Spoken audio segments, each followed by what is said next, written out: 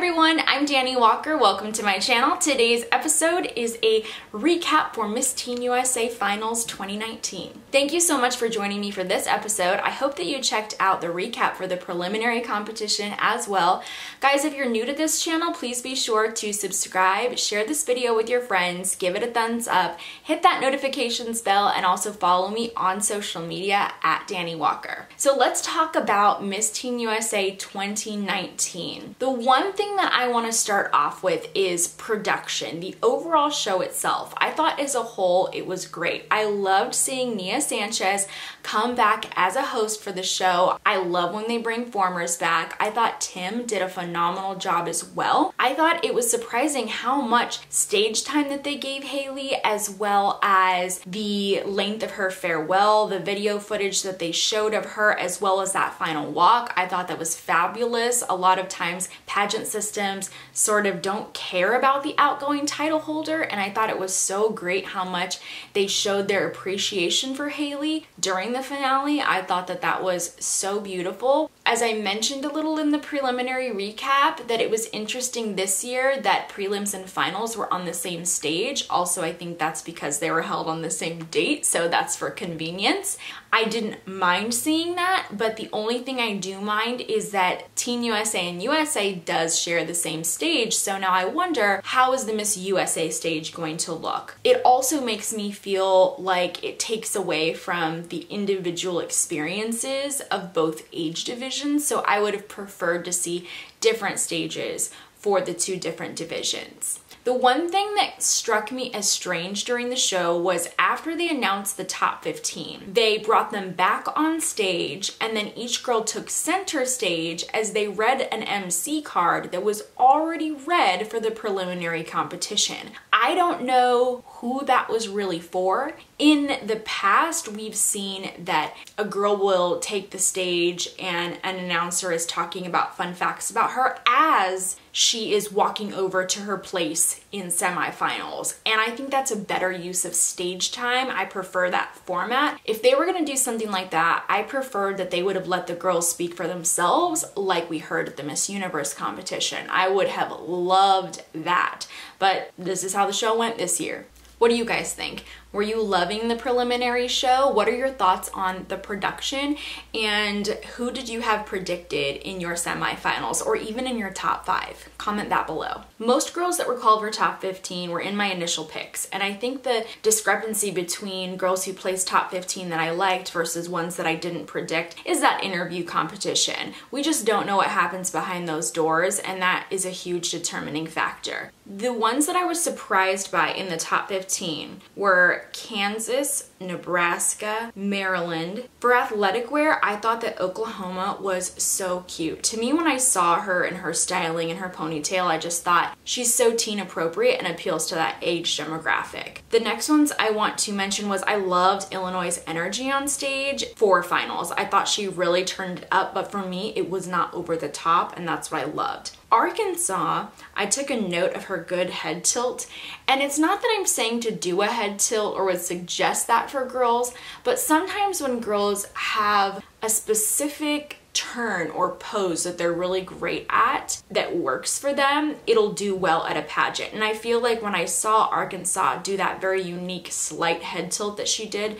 during athletic wear, that was one of those things that just works for her. And my advice for other contestants is to find what that is for you, so your head tilt equivalent. Mississippi, not surprised, talked about her in the prelim recap. South Carolina, I just wrote great. To me, she was just solid, easy pick. North Dakota made it, and I mentioned that I loved her, still love her. Connecticut, all I wrote was shines, because she just was glowing the whole time. I was super excited about Wyoming. She was one of those girls that I was on the fence about, but what I loved was that this is probably a really unique experience for her. Coming from Wyoming, they talked about how she wakes up every day at 4 in the morning and feeds the animals on the farm. I just loved seeing her place at Miss Teen USA to have that experience that's so unique for her. That just made my heart heart really, really happy and smile. Tennessee, I wrote that hair because I loved her so much. Oklahoma, I thought that the ponytail, keeping it for gown, was a really great choice because I thought that that dress could get too mature very quickly and the ponytail saved it. Illinois, I put a heart just because I love her gown so much.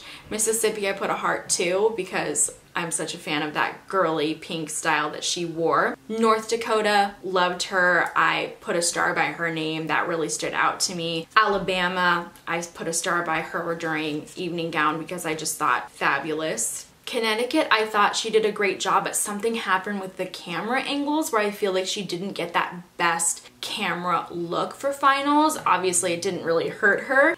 For Wyoming, I put like cute because I'm just obsessed with her. Tennessee, to me, was still a standout, and I think really for visual purposes, you can't help but just draw your eye to her. Last thoughts, top 5 on-stage questions. So in the top 5, we had Mississippi, North Dakota, Nevada, Connecticut, and Alabama. I thought that it was great that they gave them that quick little warm-up question. I think that's important, especially for teen contestants, to just kind of get you a little loosened up on stage. The girls were awesome. To me, it really made sense why Nevada was up in that top 5 because you could tell that she must have had a very strong interview. The way that she was able to immediately refer to a part of her brand in that question, and not in a way that I would say sounds insincere, inauthentic, but it's like you knew that she was planning for these things. Connecticut, I like that she just talked about something different, being an eco-counselor, something we hadn't heard from her before, and she didn't go too on brand. She didn't try to push anything. So for the finals questions, I thought that they asked them great questions, and overall the girls did a really great job. So Mississippi, I like that she connected it to her campaign, You Matter, and that it had that personal connection. I felt that the overall delivery could have just been a little bit cleaner, but still, for a teen, you guys, this is amazing what they're able to do on stage. North Dakota, they asked about student loans. I like that she referenced that she applied for multiple scholarships to help her in college, which I think is great advice for a lot of teen contestants. Nevada, I love that she referenced community service in that question about should community service be mandatory, that she talked about the work that she's already done. Connecticut's answer, I was watching with Matt, who's my friend, but he's also a director for NAM, and halfway through the show, we were like, okay, so Connecticut's winning the whole thing. As if she wasn't already winning, the answer sealed the deal. So they were asking about how 61% of boys, think it's important to make all this money, essentially, and it was a smaller percentage, almost half less of girls valued money less, something like that. She ended up saying that she believes that women essentially aren't equating their success in life to money, that they know that they can be successful individuals with or without that. And it was just such a confident statement and so well spoken, so well delivered. That for me is going to go down as just one of the best responses I've ever heard in a pageant, especially for teen contestants during that top 5. So she 100% earned that title, you guys. She was phenomenal. And then Alabama, I was driving in the car when we were watching this on YouTube, so I could not clearly hear the end of her answer, but I thought it was just so short and so quick. Maybe that was because she didn't know what to say and she didn't want to ramble and she just wanted to cut that off. I think that she probably wasn't just prepared for that question.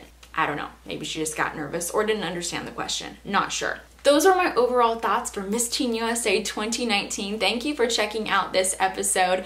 If you want to see more like this, please subscribe and hit that notifications bell, as well as follow me on social media at Dani Walker.